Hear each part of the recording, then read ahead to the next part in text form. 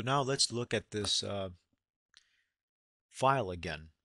We've kind of dealt with this before, the drive chest versus the drive head in the previous clip. So let's do this fairly quickly. First, I want to get my least squares regression line. So I'm going to right click on a ordered pair here that's on the graph, add trend line, and it says display equation on chart. Click close. And here is my equation. Next, I'm going to get all my predicted values.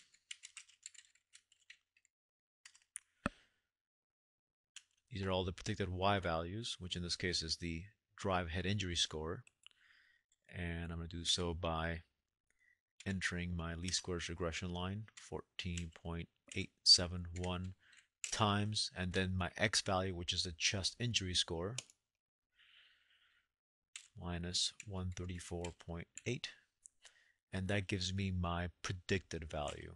So for a chest injury score of 52, right now my model is predicting a head injury score of 638. I actually observed 467. Now let's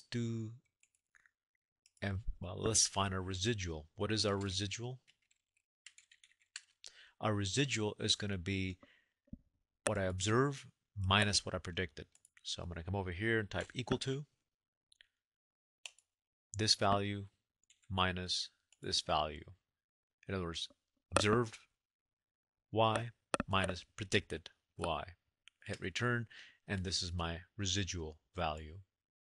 So now I'm going to highlight both, go to the lower right hand corner, hold my mouse button down, and drag to get the rest.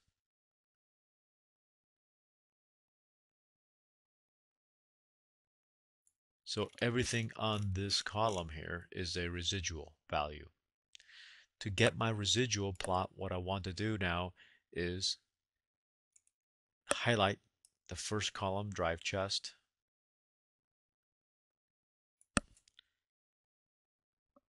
I'm now going to hit the control key on my keyboard, and I'm going to next, as I'm holding my control key on the keyboard, I'm going to highlight that last column, residual. What the control key allows me to do is skip over these two columns.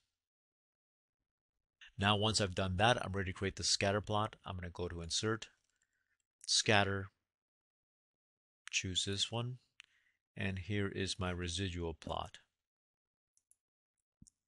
And I'm going to click here on the horizontal axis just to get a better view of this. Right now it's starting at 0. 0 seems way too low. I'm going to go here, Fixed, and type in 30 and close. Okay, now notice here's the 0. There's that horizontal line right here. In fact, let me make that a little more pronounced.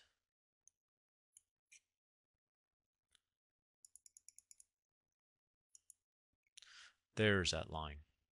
And you can see my ordered pairs are scattering above and below this line. But if I look at the previous plot, which I cannot get in front at the moment, technology is wonderful. There. And notice there's that point right here. There's this point, there they are. So it's really the same graph, except it allows the least squares regression line to get adjusted so it's horizontal. And instead of seeing the actual data values, I'm not seeing the actual data values. I'm seeing how far the data values are from the regression line. Now again, when I look at this, at least it seems like half the points are above the line, half the points are above the line with no apparent pattern. And that's a good thing. One thing I would want to do is maybe create a histogram of the residuals, because in creating the histogram of the residuals, I'm hoping to see that the histogram of the residuals will follow a normal distribution as theory says it should. I'm going to do the next problem very fast. I'm going to go to this next tab here at the bottom,